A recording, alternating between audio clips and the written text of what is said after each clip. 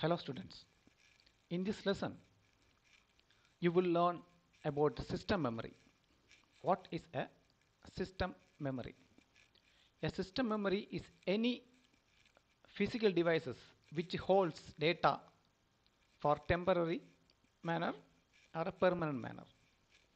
Okay, there are two types of memories available, primary memory and secondary memory. Primary memory is a system memory that have less memory as compared to secondary memory. Secondary memory that you can see is hard disk, SSD, CD drive, or will have a large amount of memories. We can store a large amount of data in this secondary memory. As the primary memory will have a less amount of data, its memory will be less as compared to the secondary memory. Okay, and the primary memory is the main memory in the computer systems.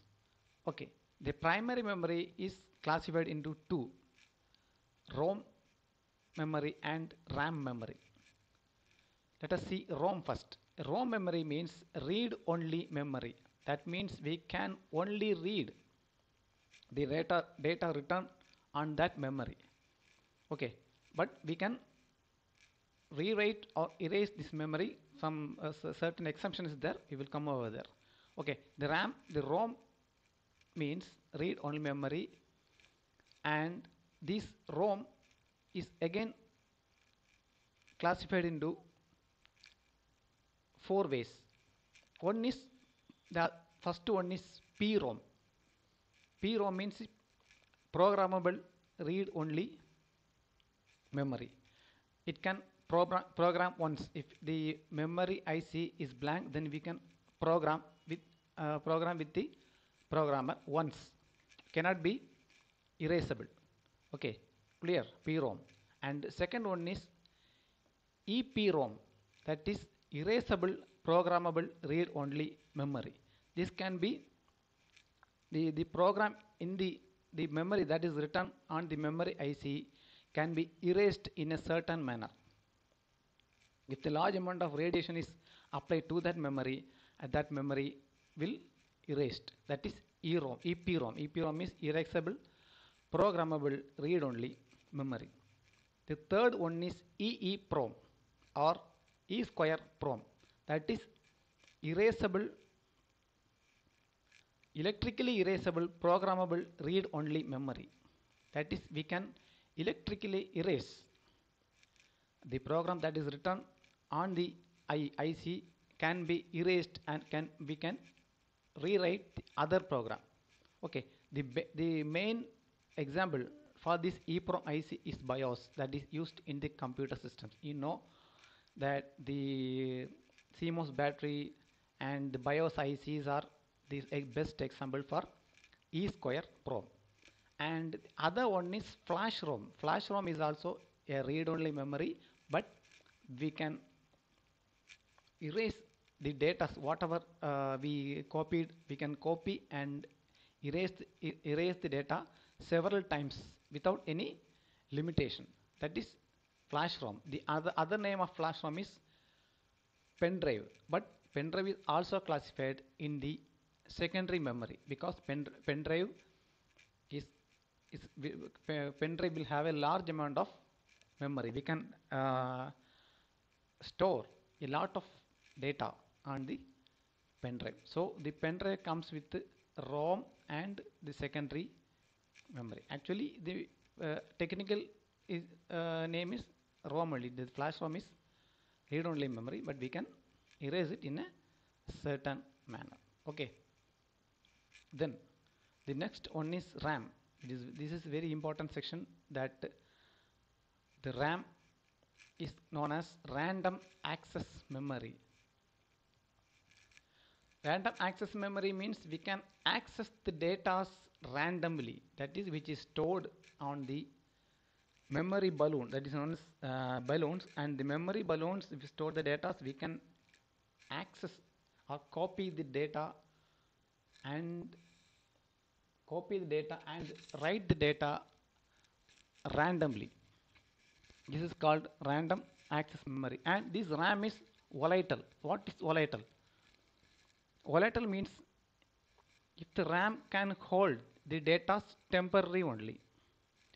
Okay, if the supply is necessary to work for the RAM works as a memory when the supply is present.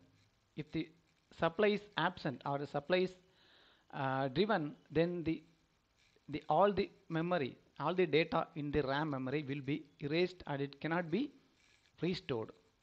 That is the RAM. That's why the RAM memory is called volatile and the ROM is non-volatile. Non-volatile means if you write a data in this memory and if there is no supply, then the memory will not be erased. So we can retain the memory and we can use the memory, and you can use this memory one by one, or it cannot be erased if the supply is gone. The basic thing is RAM need supply for working as a RAM. ROM don't need a supply as a working as a ROM. Okay, and the random access memory is a volatile memory and it should have a supply for working as a memory. And RAM is divided into two, static RAM and dynamic RAM. Static RAM is a one type of RAM that will have a speed more than dynamic RAM. So we cannot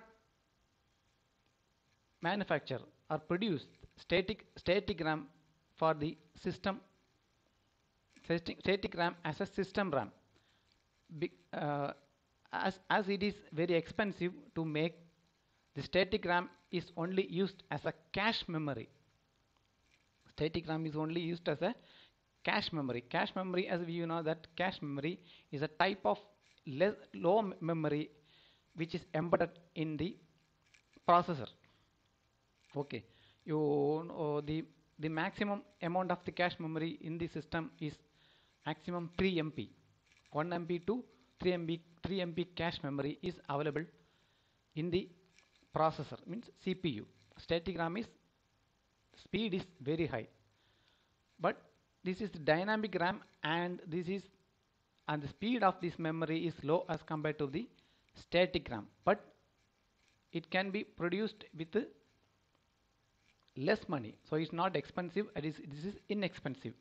So the manufacturer produces the system memory as a dynamic RAM. Dynamic RAM is again the next version of the dynamic RAM is SDRAM, synchronous dynamic RAM, and this is the latest version of the SDRAM, and this SDRAM will be the fast enough as compared to the dynamic RAM. Dynamic RAM is the old version and the next version is synchronous dynamic RAM. Okay, then we will the SDRAM is then classified into 4 type of RAMs: DDR1, DDR2, DDR3 and DDR3L and DDR4. DDR stands for double data rate. As a CPU sends a clock signal to the RAM for copying and writing the data to and from the RAM. So if one clock means the data can be stored or data can be read when a one data means one bit of data means the minimum amount of data is one bit of data. We can read the 1 bit of data in the period of one cycle per seconds. That is the clock signal. The single clock signal will read the minimum data of 1 bit data. But this DDR means double data rate, means in a single period of cycle, 2 bit of data will be accessed. That is double data rate. Already the SDRAM will have only one bit data per cycle, but this DDR will access 2 bit of data in one cycle. So the data reading and writing is doubled, and eventually the data speed will be increased. So the first one is DDR1, another name we can symbol call as DDR RAM, and the second one is DDR2 RAM, and this is DDR3 RAM, and DDR3L is available, and DDR4 is the latest version of the RAM. There is no difference between this DDR3 and DDR3L RAM. That is, it only applies for the minimum current consumption. DDR3 will have 1.5 volt for the working voltage, and DDR3L will have only 1.3 volt as a working voltage. This DDR3 will consume a less working voltage. 3L means low voltage. Okay, you can also use the DDR3 RAM in the DDR3L slot, as the only difference is the voltage consumption. So we can vice versa use this DDR3 and DDR3L.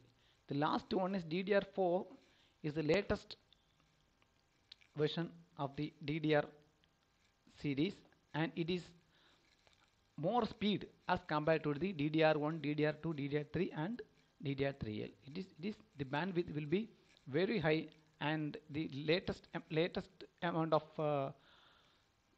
the systems that coming right now is employs DDR4, and it is little bit expensive.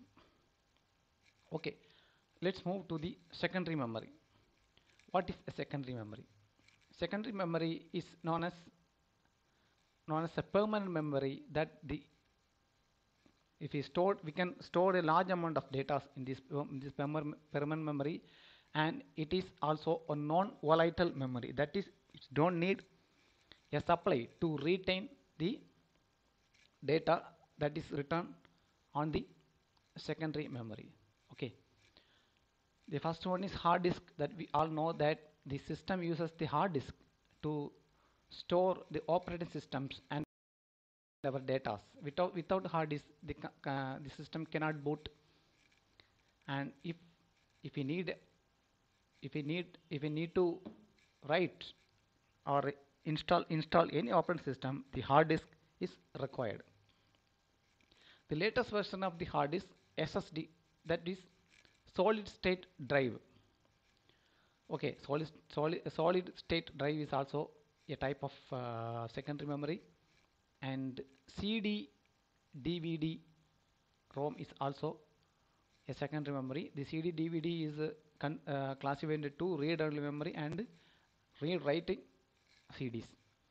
The other one is pen drive. So the same as flash ROM. Flash ROM is also known as a pen drive. Okay, this is also a ROM, but this comes as a secondary memory because it holds a large amount of data. The other one is floppy drive. Floppy drive is obsolete now, that we know that floppy drive is not coming in this period. It is very old version of the store. What is this for the floppy driver as compared to this hard disk and SSDs? This floppy drives only have 144 MB. We can only store a 140 MB data in the floppy drive. Okay, let us see.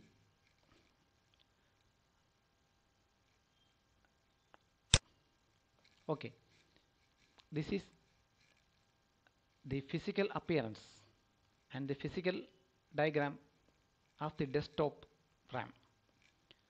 This is DDR1 RAM, this is DDR2 RAM, this is DDR3 RAM, and this one is DDR4 RAM. In the RAMs, we can see that there is a cut in the middle or the side of this connection. This gold color is the connections, output connections, that is inserted in a DIMM slot, that is RAM slot in the motherboard of the computer. Okay, this one is called notch, and you can see that in DDR1 and DDR2 the notches are almost same as first appears, but it is not almost same. It is incompatible to others, because we cannot insert a DDR2 RAM to the DDR1 slot, because this notch will not allow to insert the RAM into the RAM slot, so it's not compatible.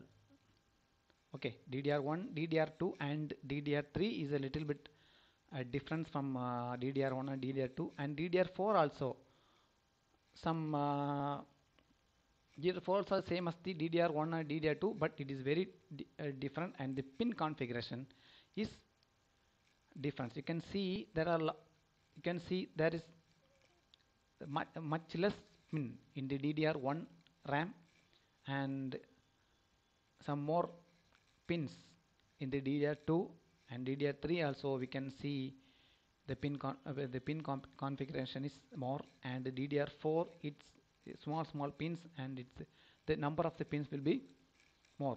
DDR3 and DDR3L are RAMs are same, as we can interchange the DDR3 and DDR3L RAM. So that's why I didn't mention the DDR3L RAM in this. Okay, let's come to the other knowledge as how do you identify that the RAM that we have is a DDR1, DDR2, DDR3 or DDR4. First one we can identify from this notch, but as the DDR1 and DDR2 RAM is the pin configuration is identical, so we can be confused when we are using this DDR1 and DDR2. You can see that there is the type of the RAM is mentioned on the RAM. This is DDR, means DDR1. If it is anything written as DDR, that means that particular RAM is DDR1 RAM. You can see that this one DDR2, that is PC2. Some RAMs will have DDR1, DDR2, DDR3, DDR4 mentioned on the RAM, but some RAMs will have PC2. That is PC1 stands for DDR1, PC2 stands for DDR2, PC3 stands for DDR3, and PC4 stands for DDR4. This one is DDR3, and some companies will have PC3, okay, and PC4. Okay, then first the next one is we should be very sure that all the bandwidths is not same, as we cannot insert any DDR2 RAM into slot, because we should consider this number. This 2 GB is the capacity of the particular RAM. PC2 means type of the RAM, and this 5300U is the frequency of this RAM. Okay, this RAM, we can see that this is 800 megahertz is the frequency, and if it is 800, if it returns 800 megahertz, then the 800 megahertz is the maximum data that can be written or accessed from this RAM in 1 second. That is the maximum data can be written or accessed from this RAM in 1 second. So if the 800 megahertz DDR1 RAM is in a system, so you need to upgrade the RAM, you consider this number. If the 2 GB PC2 800 megahertz RAM you have, you cannot insert this PC2 1300 megahertz. It is not compatible, and we will not get any video signal in the monitor. That's why we need to consider. We can if you see any 5300U or if you see any 800 megahertz, then it's a 800 megahertz RAM. If you see any 5300 or 12800U, then you should divide this number into 8. If the 5300U is divided, then it is 800 megahertz divided by 8. You should divide this 5300U into 8 and you will get the 800 number. So the particular DDR2 RAM is 800 megahertz frequency RAM. If it is 10,200, then you should divide that 10,200 or 10,600 divided by 8, and the what number is coming, that is the frequency of that particular RAM.